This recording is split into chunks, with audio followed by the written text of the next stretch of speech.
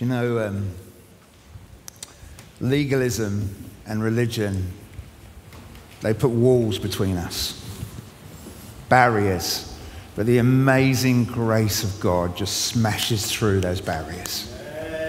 The amazing grace of God breaks through those barriers. You know, we've been going through the book of Acts, and actually in these first few chapters, most of what's been happening has been around Jerusalem. There's been an outpouring of the Holy Spirit, but Jesus has said to the disciples, the apostles, that this gospel is not to stay in Jerusalem, it's just to go out. It's to spread out to Judea and Samaria and to the uttermost parts of the earth.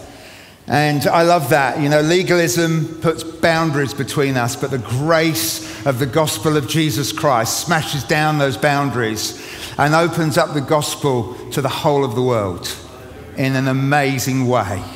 So I thank you. That's what's going to happen on the streets today. We're going to have an opportunity to declare the gospel of Jesus Christ to those passing by on the beach, to those sun revelers on the beach, as they see people baptized, go under the water, this incredible testimony of the faithfulness of God. The gospel is beautifully inclusive. It's beautifully inclusive. Religion says, stay out. You need to reach a certain type of standard. Is there a bit of a ringing? Yeah. Maybe I won't speak so loud. Ooh. Speak louder. Okay. Maybe you don't need the microphone.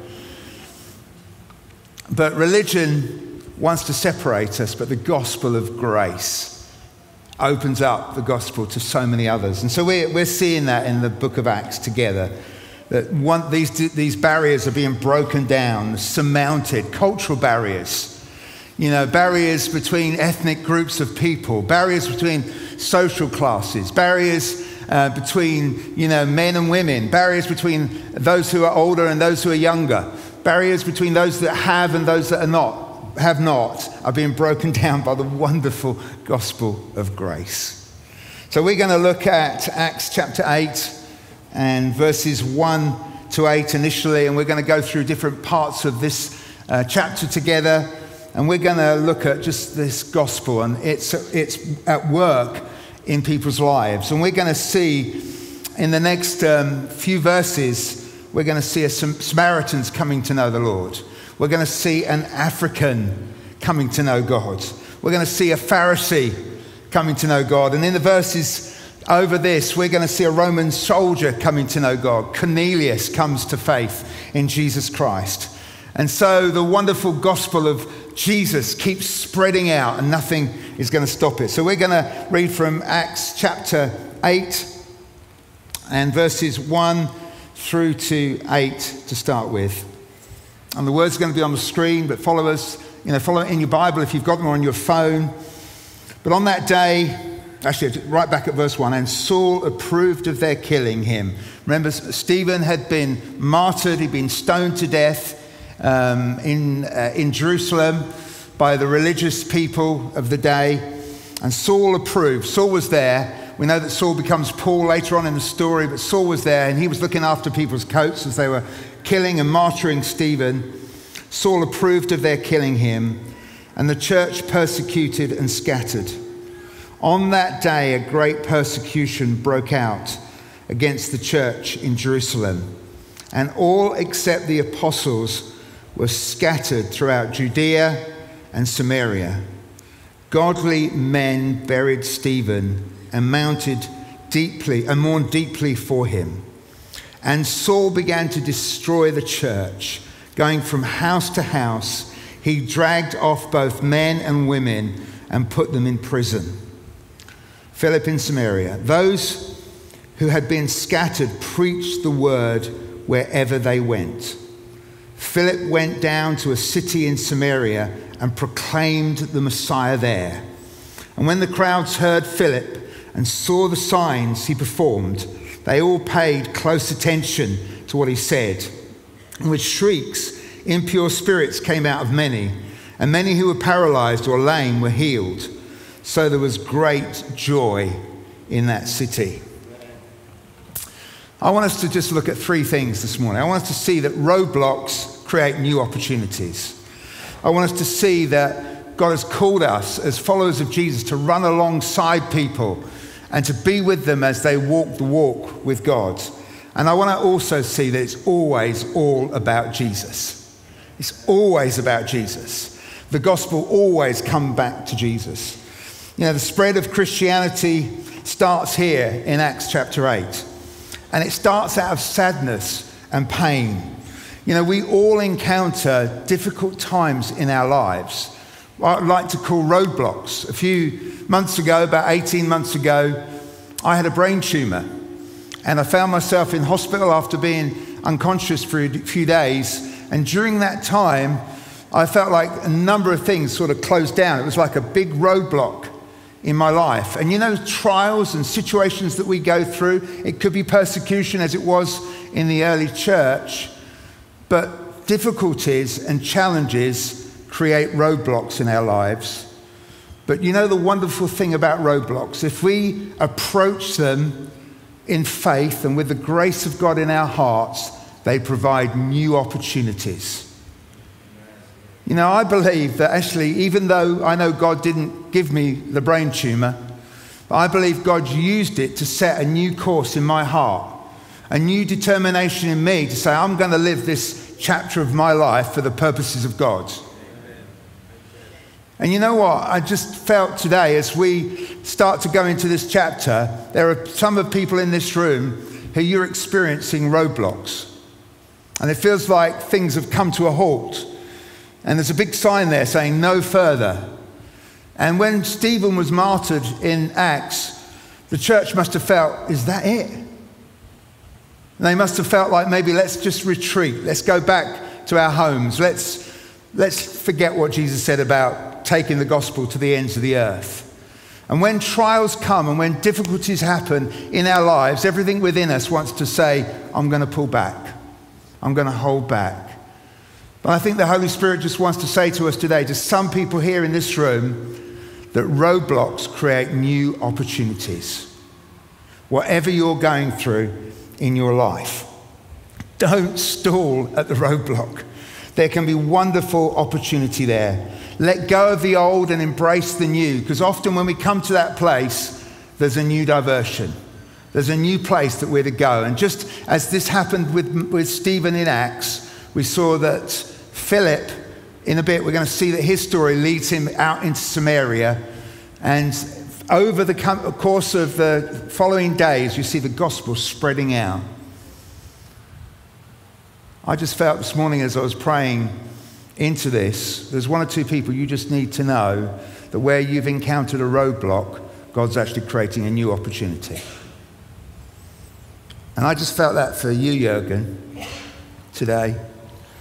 That he just wanted you to know that where there's been a roadblock, he's setting your course in a different direction. He's setting a new purpose for you. It's not finished. Actually, there's going to be more fruitfulness in the next season. And you know, it's interesting that Ruth came up to sing earlier on, but I just felt for you, Ruth, it's the same. That you felt like there's been a roadblock. It could have been situational circumstances in your life, but the Holy Spirit says to you, I've not finished. There's a season of more fruitfulness than ever coming. And it's important to remember that. Just because there's a roadblock, there's new opportunity. And Andrew and Alison Berry, I just felt for you this morning that you've come against a roadblock, but it's not the end. It's a new season. It's a new season of fruitfulness. There's new opportunities for your life to become more fruitful than ever. You know, and we as a church may have gone through seasons of roadblock and difficulty and trial and persecution, but they're not the end. God's got a plan. He's got a purpose. He's got a new fruitfulness ahead of us. So when I came out of hospital about 18 months ago, a good friend of mine, Giles Carpenter, he's the vicar of St. John's in Meads, he sent me a card and he just sent me a poem. And I just want to read this to us this morning. It's a poem called Autumn by Parker Palmer. But it really just spoke to my heart, and I hope it just speaks to so many hearts here in this room about new opportunities, new seasons. But as I explore autumn's paradox of dying and of seeding, I feel the power of metaphor.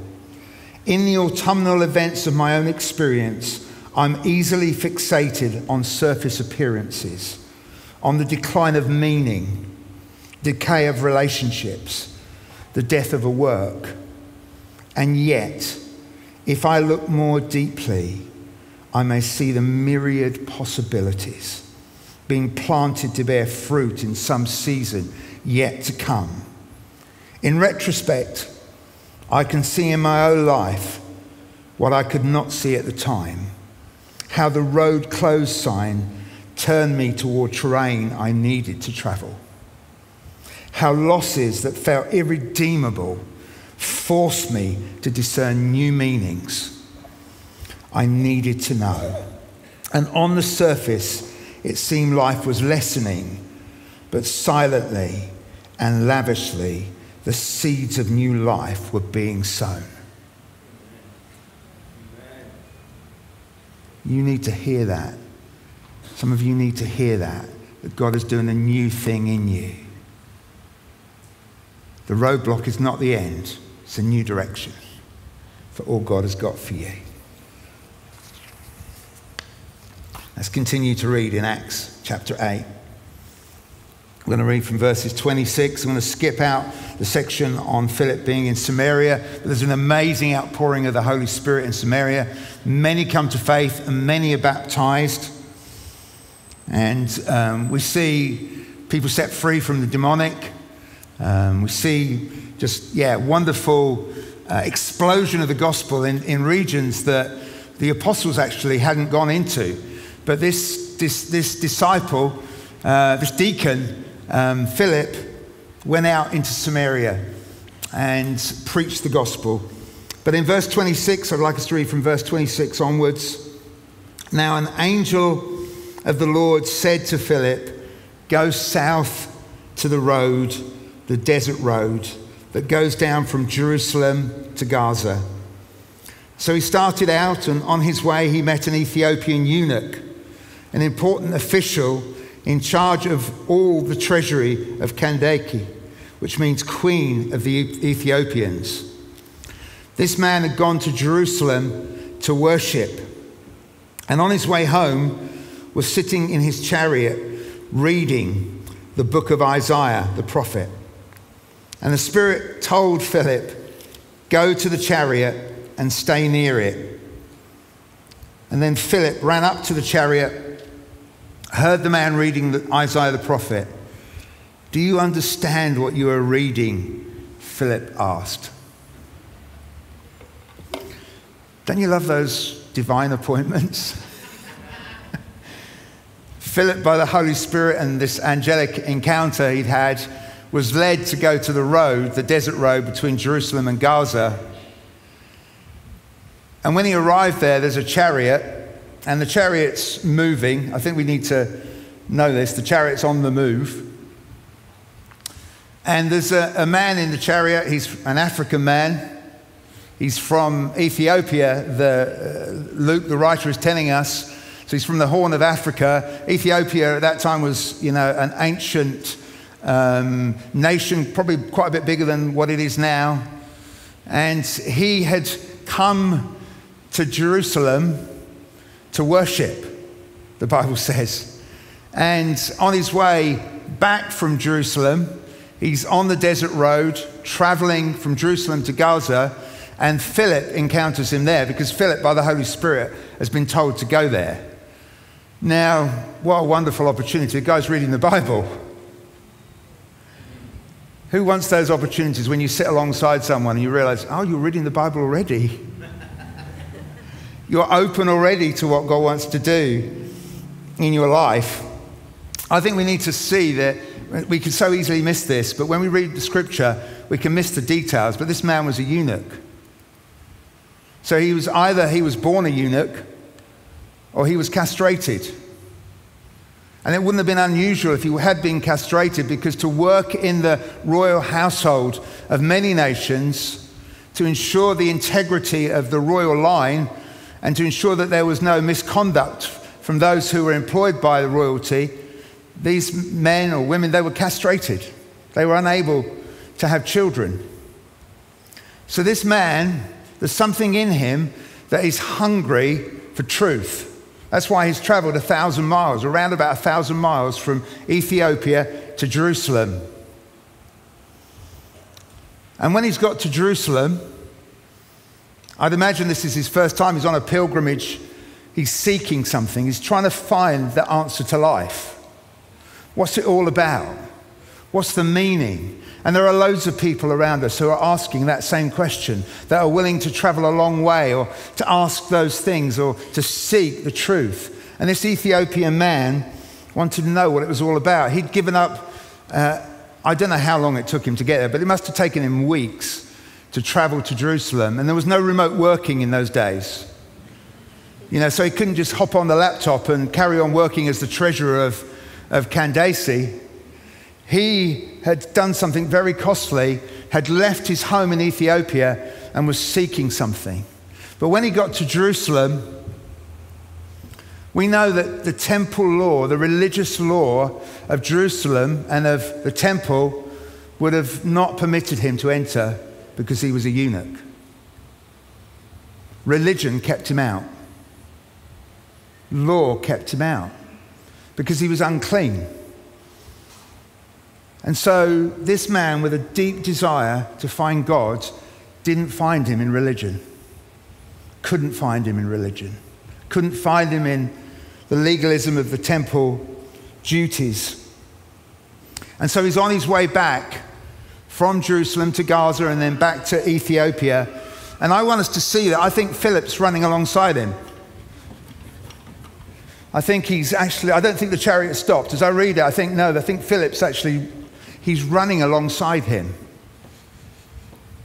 And as I see Philip running alongside him, I think, who are we called to run alongside? There are people that God has called us to run alongside that are just at this time, they need us to be where we are with them. I met a friend, a new friend actually, a couple of days ago. And he'd been living in The Hague for the last few months and living homelessly on the street. And he hadn't eaten for 2 weeks. And some of the Christians from the Redeemer Church in The Hague, they were out on the streets of The Hague and they were looking for opportunities to just share their faith. And they were going in one direction and one of them just felt, I think I need to go and sit next to this man. So he went and sat next to him. And when he was sitting next to him, he said, I think I should ask him if he's hungry. That's an unusual thing to ask someone you're sitting next to, isn't it? Are you hungry? And the man said, yeah, I've not eaten for 2 weeks. He had the opportunity to buy him food, talk to him about Jesus, introduce him to the church family. He became a Christian, this man. He got baptized on Easter Sunday. And he's come to join us here in Kings, in Eastbourne. Who are we running alongside? Who is the Holy Spirit saying to us, I want you to run alongside this person? You know, I'm rubbish at sharing my faith. I've got to be honest with you. I feel like I'm really not very good. You won't catch me preaching on the streets. That's not me. But you know what? I feel like the Holy Spirit's just been prodding me over the last few days and he's been saying, but you can run alongside somebody. Who are you running alongside? Who do you need to share the love of Jesus with? There are 6 people being baptized today, and each of them needs someone to run alongside them. And I love how the Holy Spirit knows that. And he brings us alongside people. And it's often people that have been burnt out on religion. They've not found the answer in religion. They've not found the answer in their Mecca or their Jerusalem or their place where they're seeking, where they think the answer should be. But they find it on the desert road, in the desert place, at the end of themselves. And there are people in this town, there may be even people in this room, and you're at the end of yourself. And you need someone to come alongside you and just run. What are you reading? Are you hungry? Let me explain. Let me explain what's happening here. Let me tell you about Jesus. Who are we running alongside? This African eunuch was searching. Who else would take a 1,000-mile trip to Jerusalem unless he was searching? You know, it says in Romans 10, verses 14 to 15 in the NIV, how then can they call on the one they have not believed in? And how can they believe in the one of whom they have not heard? And how can they hear without someone preaching to them? And how can anyone preach unless they are sent? As it is written, how beautiful are the feet of those who bring good news. I don't know about you, I want to have beautiful feet. If I took my shoes off now, you would not think they were very beautiful. And I figured that as I've got older, they get less and less beautiful. But I want to have beautiful feet. I want to have feet that looks like I've been walking and running alongside some people. So let me help you. Let me tell you about Jesus. Let me help you unpack what you're going through. I don't know, maybe you're the eunuch in this story. Maybe you're burnt out on religion. Maybe you've gone to the temple somewhere and you found that actually your life doesn't match up. That your lifestyle doesn't allow you to come in. Maybe your sexuality doesn't give you permission to come in. And so you're turning back and you're going back empty. But somehow you've got hold of this scroll of Isaiah and you're reading it. You're reading Isaiah 53. We know that's what he's reading. He's reading that wonderful section of scripture in Isaiah about the suffering servant. It's all about Jesus. And Phillip runs alongside him.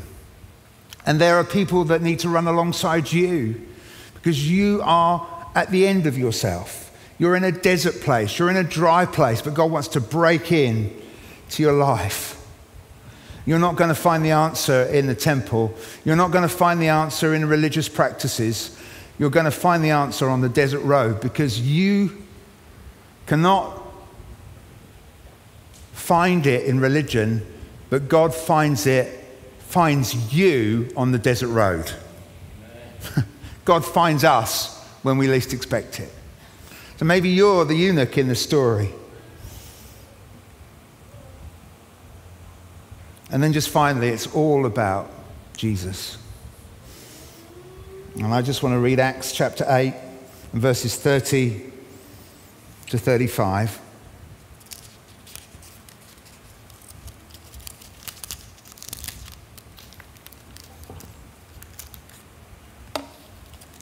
Pages are stacked together. Then Philip ran up to the chariot and heard the man reading Isaiah the prophet. Do you understand what you are reading? Philip asked. How can I? He said, unless someone explains it to me. So he invited Philip to come up and sit with him. And this is the passage of scripture the eunuch was reading. He was like a sheep to the slaughter. He was led like a sheep to the slaughter. And as a lamb before its shearers is silent, so he did not open his mouth. In his humiliation he was deprived of justice. Who can speak of his descendants? for his life was taken from the earth. I don't think it's unusual that the eunuch is reading this scripture, because the man that he's reading about doesn't have any descendants. And this eunuch will not have any descendants. And so something in these verses is ringing true in his heart. This man sounds just like me.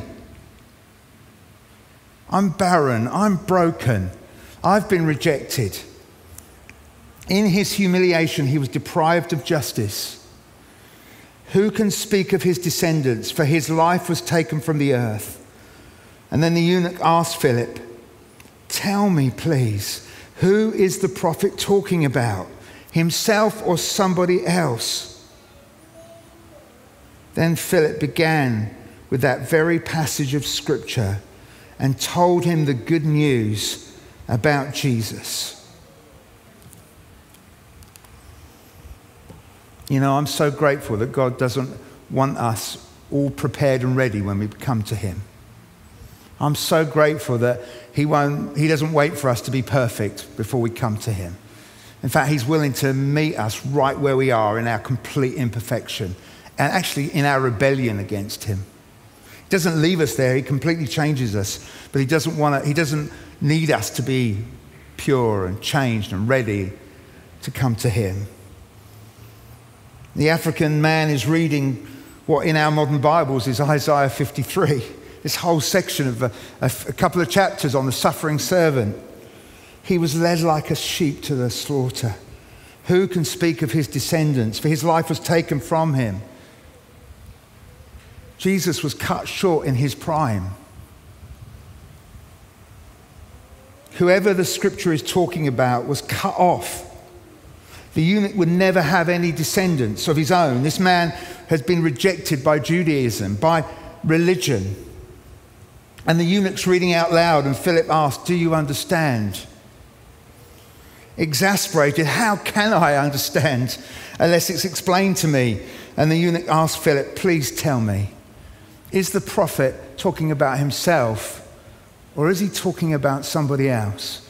Oh, church, he's talking about somebody else. He's talking about Jesus, because it's all about Jesus.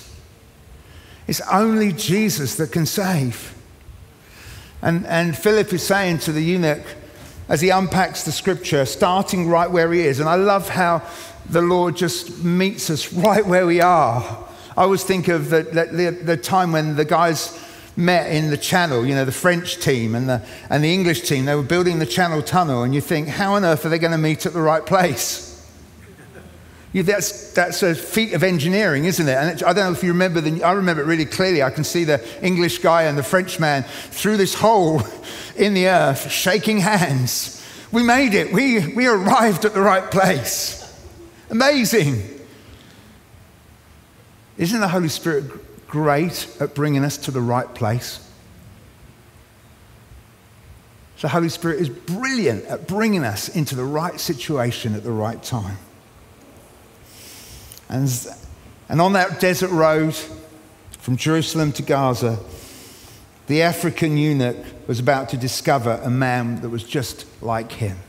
And as Philip unpacked what he'd read in Isaiah 53, he said, this is about Jesus. He was crucified in Jerusalem a few months ago. And he's died for you and for me. And he's died so that we don't have to stay on the outside, but we can come on in. He's died in our place. He's taken all of our mess, all of our mistakes, all of our brokenness, all of our desert, all of our barrenness, and he's given us his life. He died so that we could have his life. And I love that. Let me tell you about this man. And starting right where he was, in the scroll of Isaiah, he told him of the suffering servant, Jesus himself, written 700 years earlier, perfectly and prophetically described Jesus, a man who died childless ahead of his time, a man who was despised and rejected, just like this eunuch. His life was taken, crucified, but he didn't stay dead. He rose from the dead. He broke the power of sin and death. Not so that we could all become a part of his religion. Oh, we don't want religion. The world doesn't need religion. The world doesn't need things that separate us. It needs things that unite us, that bring us together. And the gospel of Jesus Christ has the amazing ability to include us into God. That's what the gospel does. And we as a church, it's part of our vision and a call on us to be those who go in mission and service to proclaim the good news of Jesus Christ, who meets people right where they are, whether they're poor or rich, whether they're broken, whether they think they've got it together, whatever their sexual orientation, whatever their ethnic background. God says, you are all welcome. Come on in. There are no barriers in this place. And I love what Hebrews 2 says. It says, he will bring many sons and daughters to glory. Jesus was crucified in his prime, but he brought many sons and daughters to glory. It requires a turning to the way, the truth, and the life. Jesus himself. I love what the amazing hymn says. Were the whole realm of nature mine, that were an offering far too small. Love so amazing, so divine, demands my soul, my life, and my all. And now I want to come to the exclusive bit about Christianity. Because contrary to what the world thinks, Christianity is the most inclusive. But there's something incredibly exclusive about it. And that is faith in Jesus Christ and him alone. Amen. There is only one way to God, and it's through Jesus Christ. And it's white, and it's open to all, and it's inclusive, but only a few will take it, will believe in their hearts that Jesus is Lord. Confess with their mouth, believe in their heart.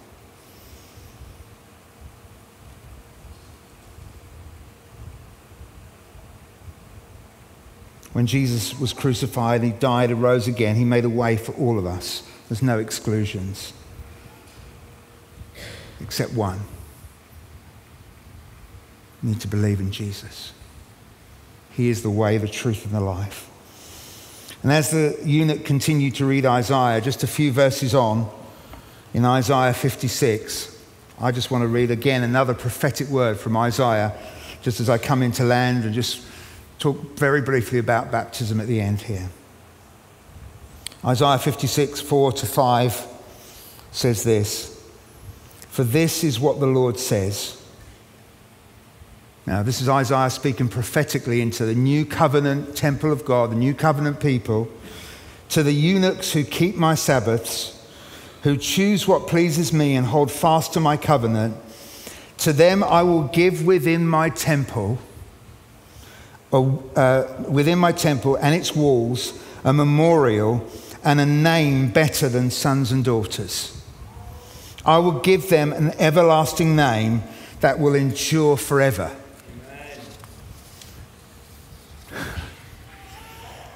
The very temple that excluded the eunuch from worshipping, this temple, the Church of Jesus Christ, says, come on in. And in this temple, I will give you a name better than sons and daughters.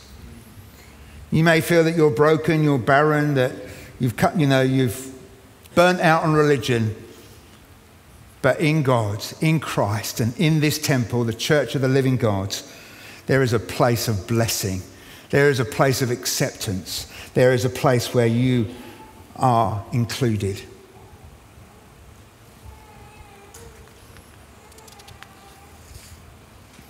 And then I just want to quickly read from Acts chapter 8 and verse 36 to 40 as we come into land.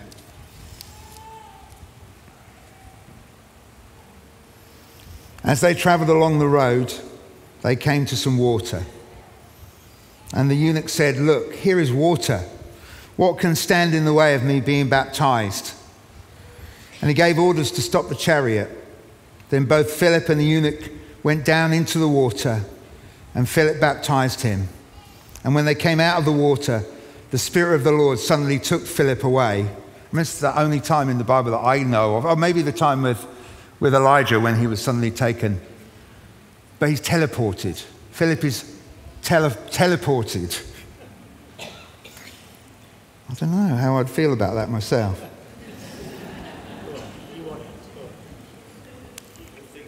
And when they came up out of the water, the Spirit of the Lord suddenly took Philip away, and the eunuch did not see him again, but he went on his way rejoicing.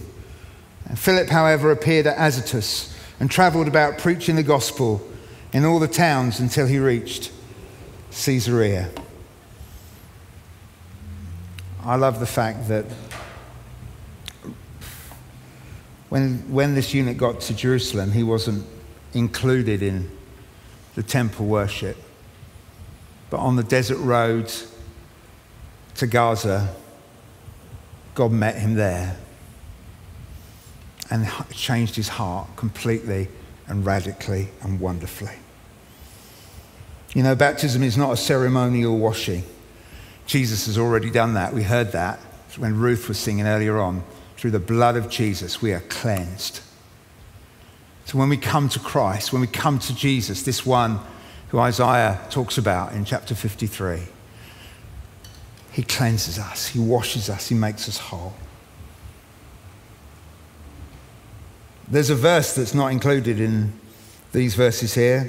If you read the verses that I've just read, you'll see that it goes from verse 36 to verse 38, and verse 37's not actually included in most of our modern translations. And actually, it doesn't matter, but the reason it's not included is because there's not enough evidence in the script, in the scrolls, to say that this verse was originally in there. But I want to read the verse to you because it kind of says the heart of Acts anyway. And Philip said, this is verse 37, and Philip said, if you believe with your heart, all your heart, you may be baptized. And he replied, I believe that Jesus is the Son of God. This eunuch believed that Jesus was the Son of God, and he was saved, and he was cleansed, every sin forgiven, and then he was baptized. I like to think of baptism, it's just like a wedding ring. When Lynn and I got married, we shared promises together and vows that we made to one another. And we were married. Legally, we were married. And then we gave each other rings, and the ring said, you know what? I'm no longer my own. I belong to Jesus Christ. I've been bought with a price. And people around us know that we are children of God. And there's something powerful about baptism that says to the devil, to the church, to the world, I am not my own. I belong to Jesus Christ. I belong to Jesus Christ. And when these 6 people are going to be baptized in a few minutes' time on the Eastbourne seafront, they're saying, I'm not my own. I belong to Jesus Christ. God has met me. Religion's not done it for me. Jesus has. He's accepted me. He's brought me into his family. And he saved me. So I want to